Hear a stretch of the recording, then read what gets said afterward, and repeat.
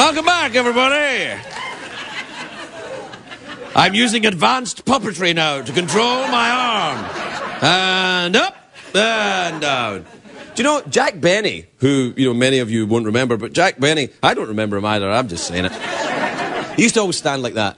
When he was doing his comedy, he would stand like that. He was very, very funny. He would have no place on this show.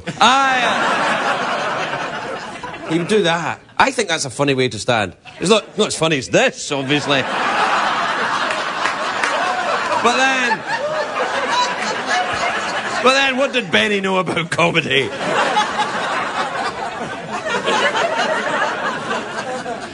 My next guest is the founder and chairman of the Virgin Group. Please welcome Sir Richard Branson, everybody. Sir Richard Branson.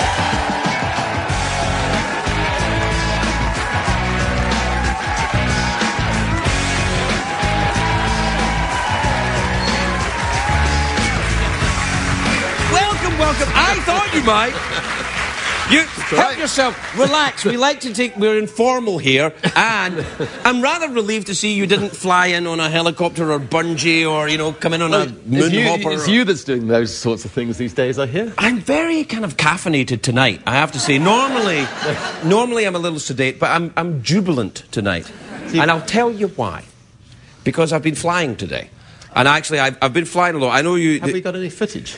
Of me flying? I don't think so. Have we got any footage of me flying? Why do you fly not sort of show off about it? Because it's private for me. It's private for you. Yeah, it's my private special alone time, except for when I'm in hotels. Crash the plane, are you? No. Have you done solo?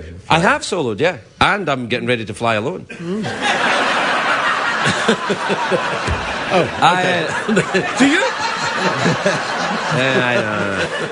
Do you? Do you actually? Virgin. I was going to say. Did you? Do you actually pilot airplanes? Have you ever done that? Do you do that? I pilot balloons. Right. In fact, my first piloting a balloon experience was crashing on a factory of a bread bakery. Right. And you wanted the dough be nice and soft and landing. And the fire brigade had to come and get us down, and the cartoonist the next day in the local paper went, "Hasn't he got enough bread already?" Oh, of course, you are hugely wealthy, of course. I better suck up to you a bit more. I was letting that go. No. Well, all right then. Thank you.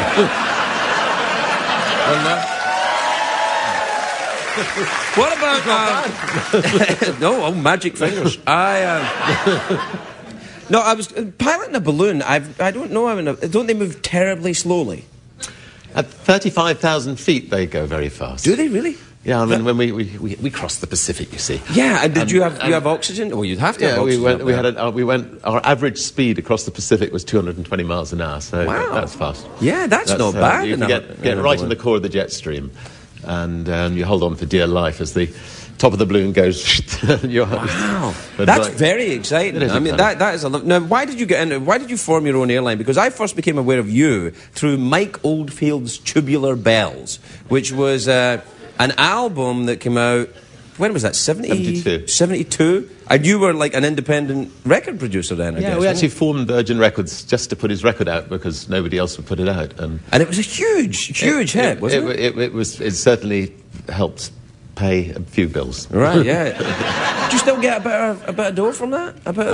No, we don't get any money anymore, but... I'll play it on the show, you'll get about 20 bucks. He's got a new big hit album at the moment. Has he really? Yeah. I'm glad to hear that. He's incredible. He just played every instrument himself. Beautiful sound. It was very good, yeah. It was the soundtrack to The Exorcist, actually, wasn't it, for about the... And then Omadorn was his third album, which is even more beautiful, I think, of anybody. Are you still heavily involved in the music side of things, or do you not really... Not really. Yeah. It's all airplanes now. Yeah, we're going, getting off the Earth, going into space and things like that. Is that going to happen? Is there going to be commercial space travel? Are you going to be part of that? There is. We've got the mothership being unveiled in 6 months' time, and then we've got the spaceship being unveiled in 12 months' time. What's the mothership then? The mothership is the big ship that carries the spaceship up into about 60,000 feet, and then the spaceship drops away, and off it goes at 4,000 miles an hour into space. And how would a gentleman get on that? A couple of $100,000 would be nice. I refer you to my original. But we have an even more exciting project we're working on with Google, which is called Virgil. Virgil. Oh, yeah. Google. Yeah. And that is a plan to build a giant Noah's Ark, which will basically... I mean, we're going to be looking for volunteers. It'd be interesting to see if anybody in this audience would want to go. But where do you want to send them first? Well, it's a one-way flight, and it's to. I've got a couple of ideas for you.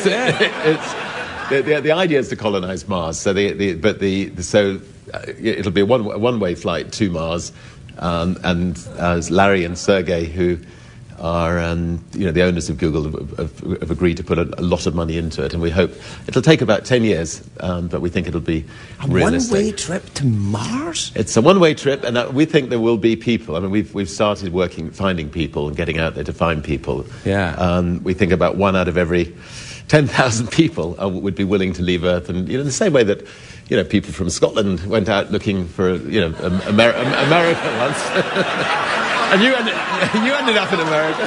No, I agree. I see where you're going. Yeah. But we are looking for comedians to go. It needs a bit. We're going to have. You're a funny man. We're going to have. And I suspect you're insulting the out of me right now. We're going to have about 30 people on this spaceship, and they need to be entertained. So yeah, I don't know. And I've talked to you.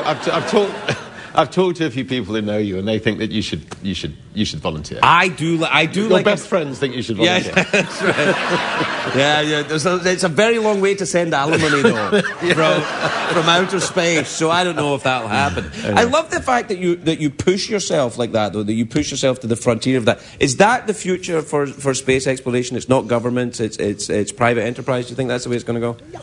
I think governments certainly will play a role, but I think governments should generally get out of any business and put up prizes to try to encourage private individuals to do it. And I think Virgin Galactic Airways will bring space travel to thousands of people. I know you've opened up because I've used your airline before to get back to the old country, but I've never. Do you have an airline in America now as well?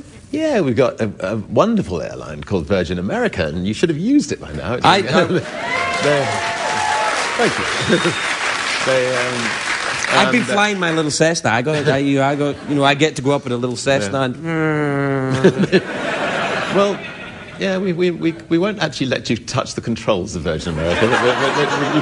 You can peek around the door. Right, well, I think that's probably reassuring for most people who would travel on your airline. Is it something that always? We might let that Larry King guy, that was playing earlier. He could. You don't want to get Larry King in a pressurized environment, my friend. That is the last thing you want. It squeezes it. It squeezes it. That's a very bad idea. Wasn't he good as Larry King?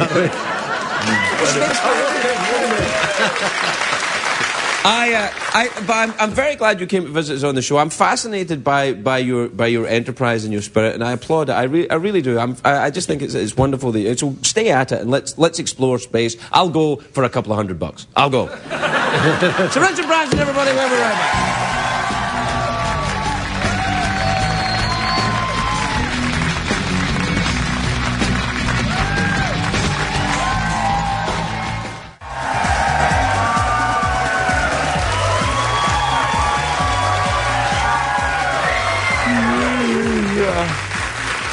Welcome back, everybody. Oh, excuse me. It's getting late, I mean, I think that if you've stayed with the show this long, you got to ask yourself a couple of questions.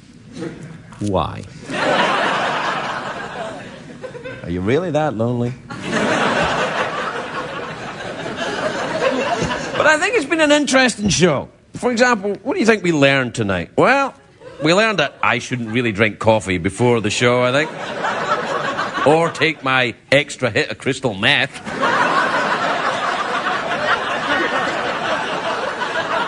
We had some wonderful guests on the show.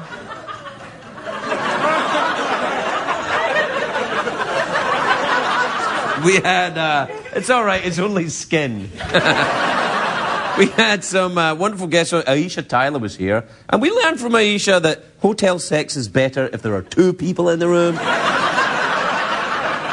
Let me rephrase that. At least 2 people in the room. We learned that I have one sexual position that I like. Or indeed, no. We also learned from Sir Richard Branson that rich people respond to massage.